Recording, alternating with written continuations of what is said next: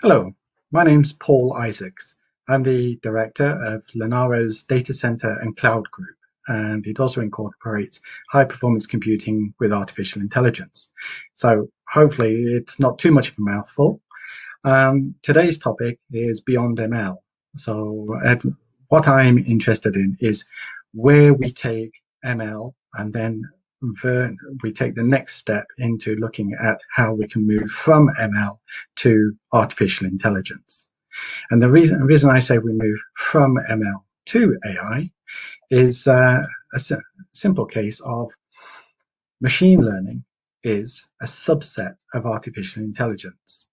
So we try to avoid the hype cycle of artificial intelligence. We've already had 2 winters of artificial intelligence. And what I mean by the winters is where we've had so much hype that artificial intelligence will deliver, and yet after a few years of funding, something doesn't happen, the market dwindles, and then we try to find more funding for extra research, and they say, oh, last time you promised X, you didn't deliver. So that's happened twice, and we're really trying to avoid a 3rd winter of artificial intelligence. So we'd just like to be clear that machine learning is a subset of AI, but machine learning is not totally AI. So where does machine learning actually fit in? So we can use computers to analyze patterns. But why would we use a computer if all we actually want to do is count to 1 billion? You wouldn't ask a human to count to 1 billion. And it'd be quite wasteful to ask a computer to count to 1 billion. But you could use, say, a 1 gigahertz clock, and that would count to 1 billion in 1 second. Or 1 hertz clock would just tick, tick, tick, tick once every second. And what you've got there is a small electronic device, very power efficient, very simple, but all it can do is just go tick, tick, tick. It's not a great thing to do. Now, we want to be more complex than just counting to 1 billion. We may want machine learning, for instance, to sort Lego pieces. So if we have a look at Lego piece, typical green Lego block there. Now that sounds great. It's just a single brick, but and a machine can look at the orientation of the Lego brick, figure out what shape, size, color, and sort it. In fact, the link I've put on the screen is a Lego sorting machine. Now, you don't necessarily need machine learning to do the Lego sorting machine. In fact, you could just use straightforward electronics, which would look at the colors and sort, look at the shape and sort, look at the weight of the Lego and sort. But each time, these are dedicated actions within the machine. Now, what happens if you get a mixture of Lego? It gets very, very complicated, because it's what shape, what color, what size, what orientation. It then gets more complicated. So machine learning will help, but it's not an ideal solution for sorting these things. So how do we progress? So if we look at the scale of the problems, the orders of magnitude of the problems. So I've taken the Lego brick, and that seemed to be a reasonable problem if it was just 1 brick. It quickly becomes a problem if there's multiple bricks. What happens if you actually want very low latency, so that whatever your system is analyzing, you get a very quick response? You wouldn't want an autonomous car driving down the motorway and then waiting for half a second before it gets information back that a car is approaching. That half a second will be quite critical. The car's traveled a considerable distance. So you've got to look at the latency, high speed Depends on the domain. You don't want to just say, look at one problem. Once you've got the answer, go to the next problem, and then the next problem, because there could be multiple interactions. What happens if more than one car is coming at you? You wouldn't want sequential sort of algorithms working in there. So instead, what you'd like is parallel synchronized events, where your computer system could identify multiple activities, multiple events at the same time, and they would all be interlinked. They don't have to be order dependent, so it doesn't matter what comes in first or second. It just needs to be processed in parallel very, very quickly. But that assumes that these actions are occurring at predefined or reasonable time frames between one activity and another. What happens if it's just a random event? You don't know when it's going to occur, how often it's going to occur, how many events at the same time are going to occur. So this is where we have to look at asynchronous events. So if you've just got a machine learning system, you need it to be asynchronous for multiple event activities, but you also need it to be parallel, because there could be several activities at the same time. So this sounds like a very large, complex problem. And at the moment, we tend to have dedicated computer systems with dedicated programs running specific event profiles. It's not really a way towards a true artificial intelligence. So what I say here is machine learning artificially obfuscates AI. In other words, machine learning tries to abstract particular functions and do those functions very, very well. And the sum total of all those functions, people may be drawn into believing that it is artificial intelligence. But it's not. It is pattern matching, it's high-speed calculations, it's probabilities. So we have to be careful that machine learning isn't all AI. But what do we do then if we're not looking at pattern matching? So we can look at things called spiking neural networks. Now, spiking neural networks try to map how the brain works.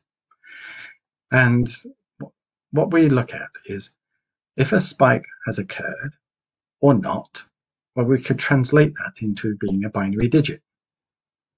We could count a succession of spikes. So it could be a burst of spikes, a space, a burst of spikes, a space, or we count the gaps between the spikes.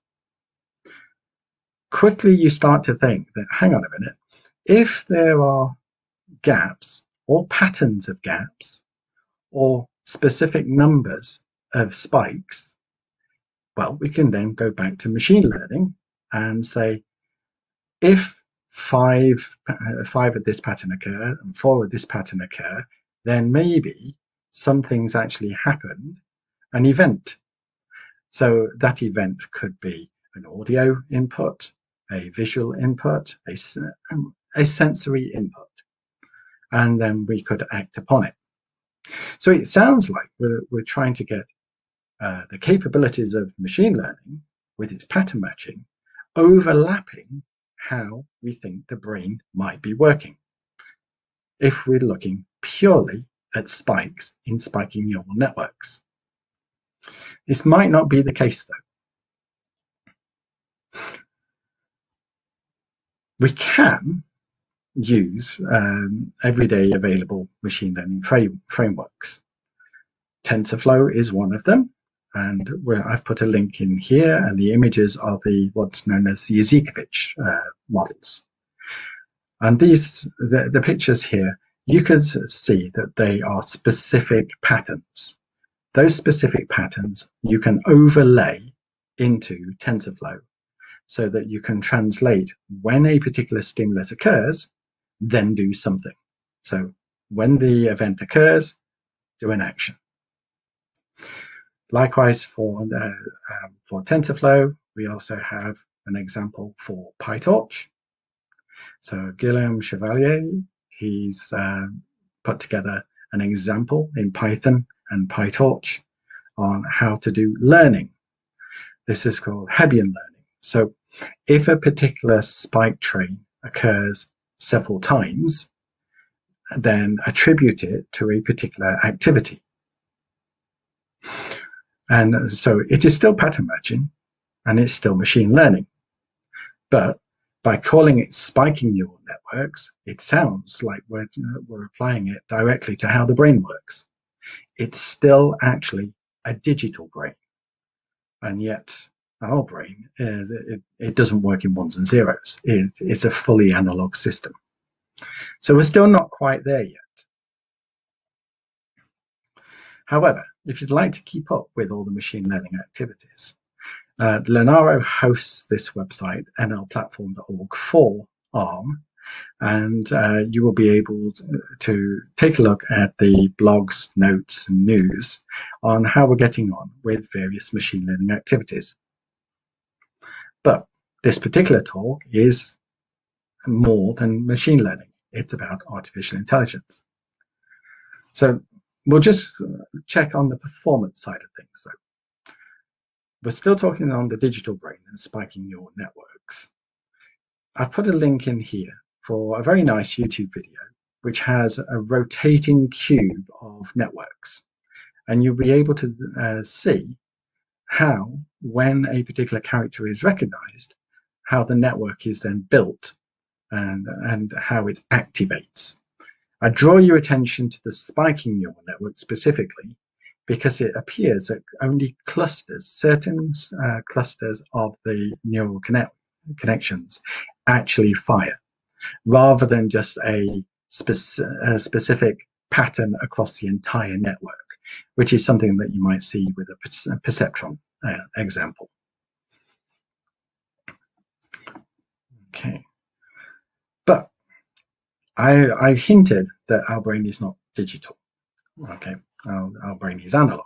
So how do we learn if we're not using machine learning? I would say that children learn by doing, not simply by following a rule book. So it's not an if, then, else, like programming code. We don't expect them to be able to understand everything from the moment they're born. They have to learn by example, and by doing. So we don't give them the keys to the car to an infant. We don't ask them to read the driver's manual. They're not able to. So they have minimal abilities, an infant does. So if you think when a baby is born, they don't crawl. They roll by accident. Their only input, effectively, or sensory attention is, I'm hungry, I must cry, therefore I will then be fed and I will stop crying. So it's stimulation, but what they're actually looking for is warmth, shelter, and emotional support. So I know this because I've got 7 children of my own and 6 grandchildren. So I've seen the difference between having spent more than 30 years in IT, programming computers, versus how a human actually interacts and learns. So don't take my word for it, though. As I say, it's purely by my experience and examples. So what happens within the body in terms of stimulation when we get a stimuli? So maybe we hear a sound, maybe there's a light. We get cascading neurons. So our neurons start firing up that they've received a particular input. They have not got a clue what the particular input is. It's purely an electrochemical stimulation. And if we just allow the neurons to cascade their output throughout, then we'd actually end up with brain seizures, because we'd get too many neurons firing and we wouldn't actually be able to make sense of what's actually happening. So we need to inhibit as well as stimulate. And then a balance needs to be found in the way that we learn. Examples of the inhibitors can be just simply relaxation, resting, because what you're doing is you're reducing the number of stimuli that are coming in. And what I've found, and what appears to be true, is muscle memory is if you do a task repetitively, you will find that you will be able to do it quicker, more efficiently over a period of time. I haven't programmed line-by-line code in my head to actually achieve this. So what I've done is learnt by example, learnt by doing. Okay. What I find is that if I'm able to pick up this Lego brick, I can also pick up this glass of water. Now, I've used hands, gripping, sensory eyesight to actually visualize what I'm doing, and vibration to know that I place the glass back down. I haven't programmed that line by line. So I need some other way to look into creating an artificial intelligence without having to code these line by line routines. So we have to find out some sort of in-between, because I'm not about to start building biological systems. Okay, I still have my computer, I still have my brain, and somehow we need to make one work with the other. Okay.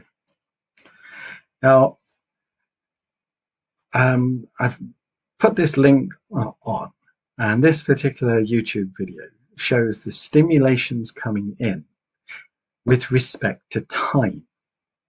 So there is an example called a research field called oscillatory networks. And what it looks at is when a particular signal comes in at a particular tone or frequency, then it appears to stimulate an area of the brain. Well, that sounds great. It sounds like we've solved all reasoning on how to actually create an artificial intelligence. We just have networks of oscillations that will match what the input stimuli is, and they just oscillate when they receive that stimuli. Brilliant. Not quite. It's almost there, but not quite. Because we have the ability to learn.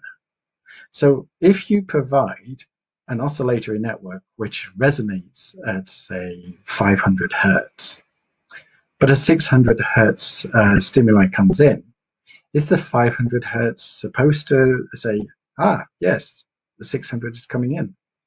Well, it wouldn't, because there'd be a mismatch. But what happens if you have a circuit or software that could adapt that frequency response to change from 500 over a period of time, because it's been built as if it's able to understand 500 hertz, and yet it's constantly receiving 600 hertz. Over a period of time, you actually wanted to think, actually, there's no 500 hertz, so that's a waste of time. I want to adapt my frequency response to the 600 hertz. And then over a period of time, it says, 600 is still coming in. I can say, yes, that is now a signal I should respond to. So we need a solution which is flexible in the stimulus that it receives, and machine learning is not necessarily flexible. You have to break the model and recreate the model. Oscillatory networks, they're fixed frequencies, and they try to home in on specific frequencies by looking at combinations of frequencies. I'll give you another example. You could get a harmonic if you had a 500 hertz and a 600 hertz. You multiply those together, and you've got something like 30,000 hertz. So if a frequency of 30,000 hertz comes in, then both 500 and 600 hertz receptive circuits would actually trigger. Okay, hopefully you're following me with this. But As I say, oscillatory networks don't have those dynamics built in. Neuromorphic. I said it's an approach to neuromorphic AI. So what is neuromorphic? Now, it's to utilize an inherent physical property or an electronic component to emulate abstracted elements of neural function. So basically, if you look at the way charge flows across a transistor, it's possible to think of that as being the membrane of a neuron. And Carver Mead is considered the founder of neuromorphic engineering. And what he was basically saying that if you could find various electrical circuits which could perform the abstracted function of what's actually happening in a neuron, then you could have a analog version of with an electronic brain. Okay?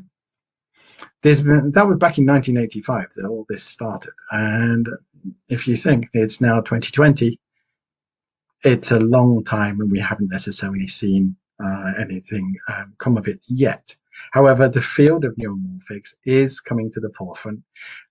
There's quite a few startups and a couple of big names that you'll see in the marketplace now. So, as I was explaining, neuromorphic, it's about hardware and how charge flows across silicon circuits. If you really want to get into the hardware, there's 2 conferences each year, virtually, of course, with COVID-19. There's Capocaccia, which occurs around about May time, and Telluride, which is around about July time. Let's say, barring any travel restrictions or virtual conferencing, these are the 2 that you would be discussing topics of how neuromorphic systems could potentially be used for intelligence. But this is our DevSummit. It's a software developers summit. So are we coming to a conclusion? We'll see. So we want a spiking neural network that isn't just about the spikes. We don't want to have to code for particular distances or number of spikes. We know that with machine learning, if you create a model for particular spikes, when another set of spikes comes along that it doesn't know, then the model breaks. What we're actually looking for is some sort of stimuli that occurs into an application or circuit which actually allows emergent behavior to occur, which basically means, if you think about it, an individual neuron doesn't know that the sun is in the sky, or that there's wind blowing. So you may feel the wind across your face. The sun you can see, although don't look into the sun. What a group of neurons combined and through a process of learning, then you actually understand more than what an individual neuron is capable of. So intelligence is an emergent property. So how do we actually sort of code that, emergent properties? Well, I'd like to invite you to join in development of some software. Now, this software was actually part of my master's and still carries on through my PhD research, but don't do it just for me, do it because you're interested. Brain harmonics, what that does, it looks at actually abstracting the way neurons work. It forms oscillatory networks, but it allows the flexibility in the coding to actually learn and combine multiple input stimuli, multiple oscillations. And over a period of time, it will adapt. Now, what I'm looking to do is to grow the scale of this application to run across multiple systems, heterogeneous systems. So ideally ARM servers, that would be a great thing. And whether, for me personally, looking after Linaro data-centric cloud group, I'm all about servers. And when we talk about HPC and AI, then that definitely is about high performance systems. So I'd like to see brain harmonics be running across supercomputers. if that's the scale that the particular intelligence requires. So I am asking you if you'd like to go towards the GitHub link there and offer to collaborate with us, and your help will be greatly appreciated. Now, all of that was a long talk about some very difficult topics, but brain harmonics is a neuromorphic approach. And what I'd like to say is, just because the root itself is hard should not be the defining problem. In other words, just because it's hard doesn't mean you shouldn't do it. Okay? Programming to find intelligence or to create an intelligence is hard. Okay? If it was easy, we would have already done it by now, and we haven't. But let's not just be put off that because the root is hard, we shouldn't do it. Okay? So I hope to see you contributing to Brain Harmonics, or at least finding out more about Linaro and all our open source software commitments that we do, where we help upstream sort of patches to even the Linux kernel. Thank you for your time.